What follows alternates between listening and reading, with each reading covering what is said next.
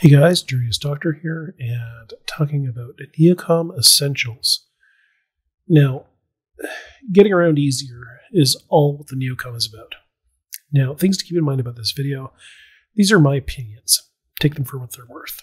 Second is, these opinions are informed. I've spent a lot of time teaching newbros. This is the advice I consistently give others.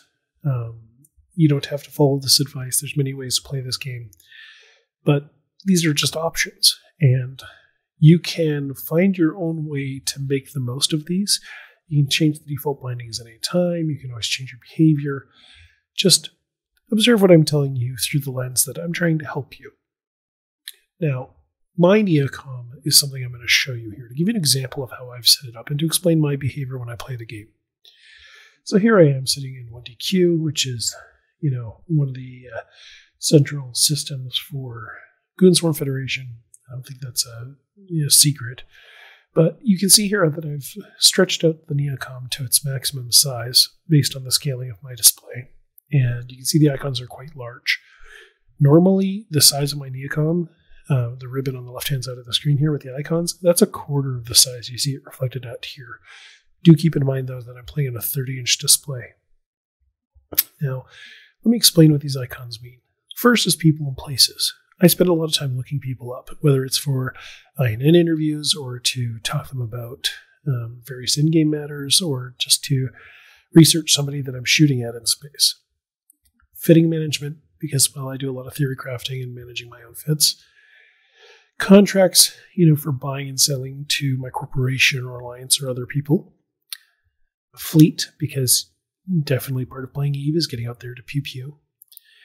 Map, because where are you going to go pew-pew if you don't know how you're getting there? The ship tree for research and deciding what I want to fly. The corporation window for corp management, recruiting, those kinds of things. Planetary management for making money. And the mining ledger so I can keep track of how much ore I've mined and where I've mined it and how much I'm selling it for and so on. Useful things. Calculator, because calculating making monies is a big part of figuring out where I'm being most efficient. Notepad, because, it's super effective. The activity tracker, which is really just good fun and inspiration when I'm trying to decide to go do something I haven't done in a while and see where my character, I may have done things in the past, but they're not reflected, so maybe I'll go do them again. And the agency, when I need something to do.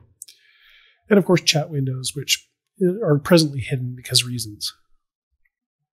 Now, you'll notice a couple of things about this as I go forward. But I didn't have a lot of the super common elements like character sheet in my Neocom, and there's a good reason for that, which I'm about to explain. Also, I will say I apologize. I sound super stuffy right now. It's because I'm currently fighting off a cold. I hope I don't sound like garbage, but continuing. The reason you don't see a lot of those common windows in my Neocom is because I use hotkeys for damn near everything. Never not use hotkeys.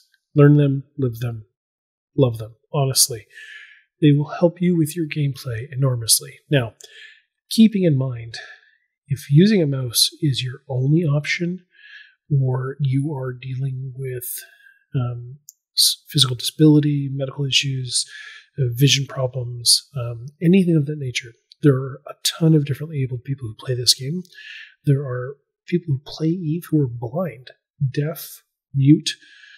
Somebody tells me they legitimately can't get on comms because they can't speak. It amazes me, and I think it's awesome that there are hundreds of ways for people to adapt to playing this game. So where I went back to this being my opinions, keep in mind that this is meant for the largest possible number of viewers, and I'm trying to make this broadly accessible. So if you have the ability to use hotkeys and you're not using them or learning to use them, I personally feel that's a little bit lazy.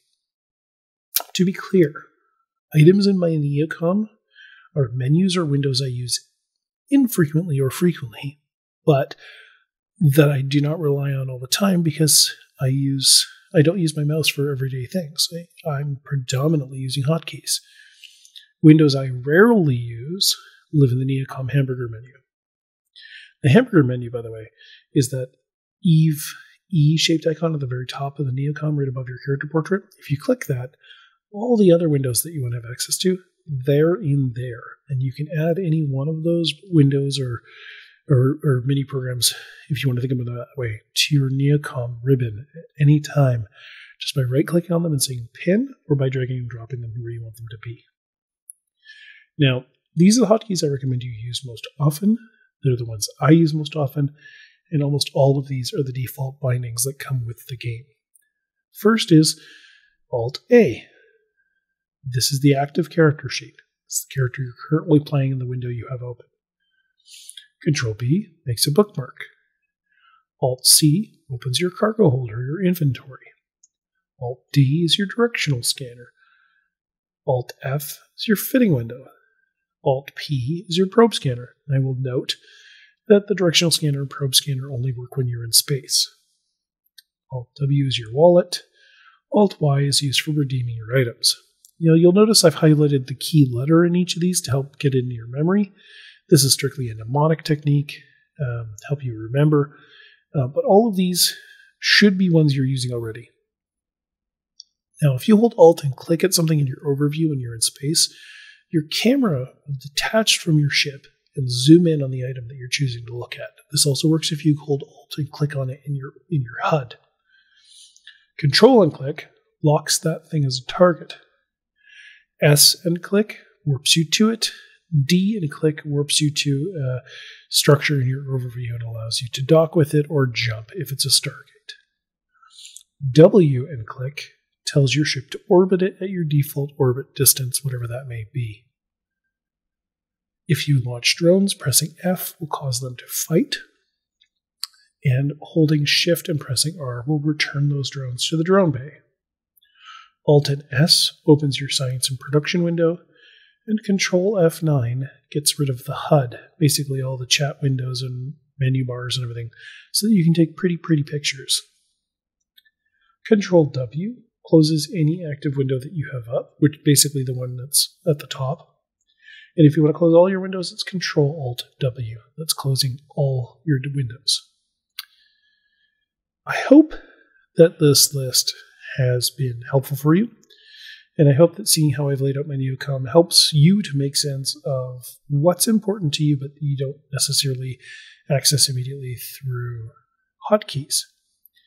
This is just the recommendation that I make to new players. You don't have to do it this way. You're not obligated to follow my advice. You can find your own way, but you will find that you can keep the clutter of the Neocom down if you only use your Neocom ribbon for those things that you use infrequently and can't be accessed by a very quick hotkey combination. It will make your day much easier and much faster. Thank you for your time. I hope you've enjoyed this video. If you have any questions, please feel free to post them in the comment section below. If you are looking for any advice on any particular topic, please feel free to throw a comment. And if you like this video, toss me a thumbs up or recommend me to your friends. Cheers.